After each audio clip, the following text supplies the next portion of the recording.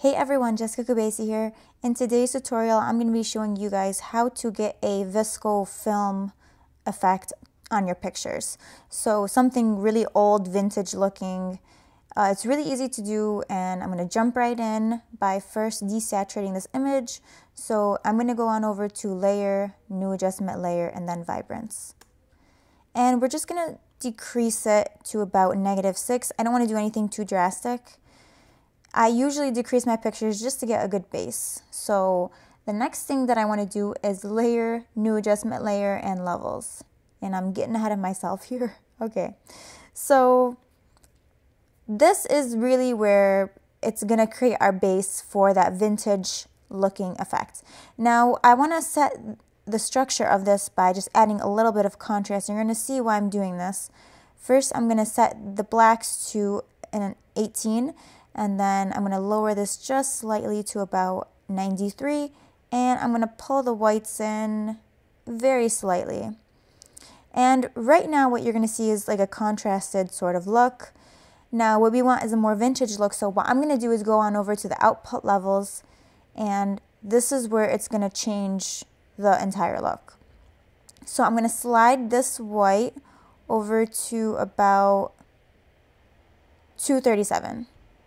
And as you can see, the further that I slide it down, it's decreasing all the white from the photo. And this is really going to help with our base. And the next thing that we're going to do is go from RGB to blue. And I'm going to make slight changes. I'm lowering the blacks. So I'm just adding a little bit of color from the levels.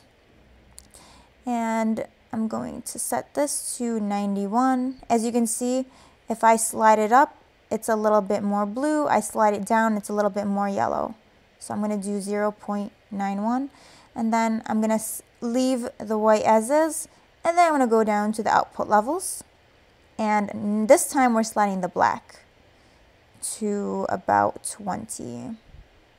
And then we're going to just slightly do 253. And let me show you the difference that made. It really gives us a good base, and it's nothing too crazy to begin with, but I'm going to show you it's through more than one layer that you achieve this look. So the next thing that we're going to do is go to Layer, New Adjustment Layer, and then Curves. And I'm going to start with the RGB layer, and I'm just making a couple of points. And you don't want to do too much to the curves layer. I think that looks pretty good. So this is just the RGB layer that we're changing up, and I want to make it a little bit more curved here. And then we're going to go from RGB to green. We're going to skip over red. Red's not going to get any attention today. Okay, here we go. And the green curve. It's really hard to get this exact. Like, I struggle to get this exactly how I had it before. Okay, that's looking pretty. Wow, that looks hipster already. We're in the 1970s, maybe? I don't know. You guys can pick which era you'd like this photo to be in. And the last one we're going to do is blue. And we're just going to drag this up a little and then drag this down.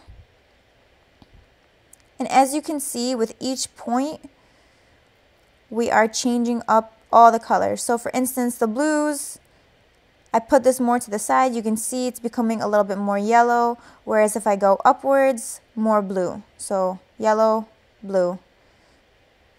And if you want to play around with the colors, I would just recommend do slight adjustments in Photoshop. But see, those slight adjustments created this subtle color, which is what I wanted. The next thing I want to do is go to exposure, so Layer, New Adjustment Layer, and then exposure. And we're keeping the actual exposure the same. And we're just going to make a very subtle change to the offset.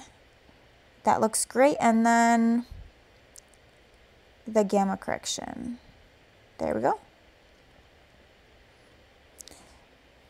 And then another thing we're going to do is layer new fill layer and then solid color. And I'm going to pick a grayish color. I'm going to show you what this does. And you just press enter, you fill the color fill layer, and then you go on over to exclusion. And you could do so much with this layer. Okay, obviously you don't want to do this. Like, lower the opacity, you guys. Okay. So you want to do it very, very slightly.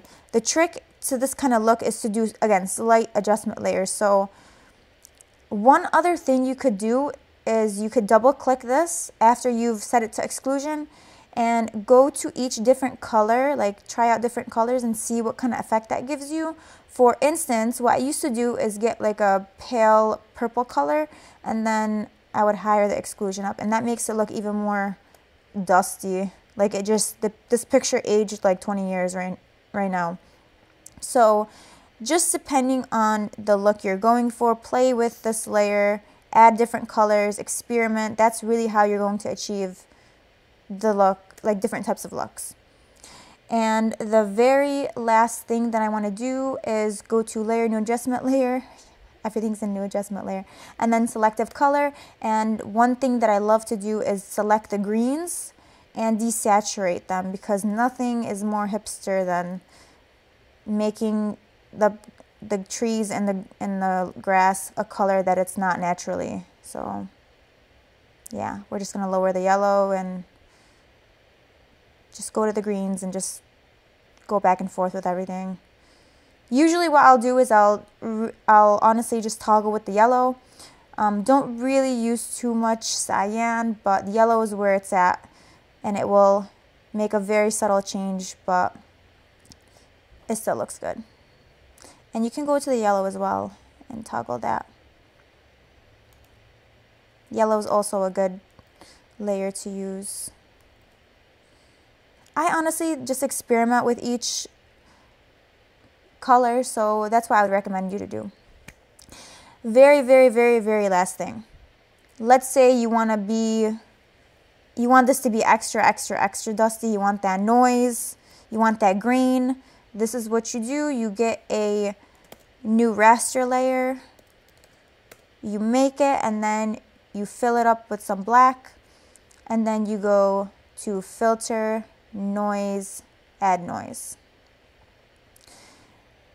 And I think this is going to look pretty good. Monochromatic and then Gaussian, we're going to keep that.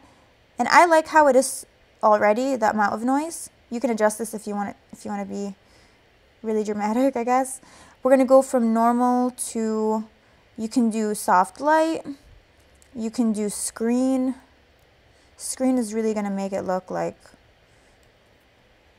I mean, you just forgot about this picture for 50 years. Like, it was a part of, like, Rose threw it in with her necklace at the end of Titanic. She threw this picture in. So, I'm just going to lower this opacity. Just a little bit of added noise. And there you have it. Wow. I love how I say wow to my own tutorial. Like, okay, I'm pretty nerdy. Okay, so that's it, you guys. Let me show you a before and after. So this is before, and that's after.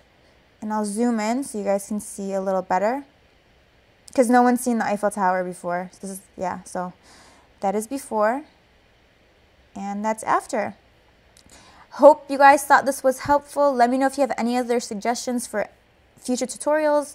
And as always, thank you so much for watching.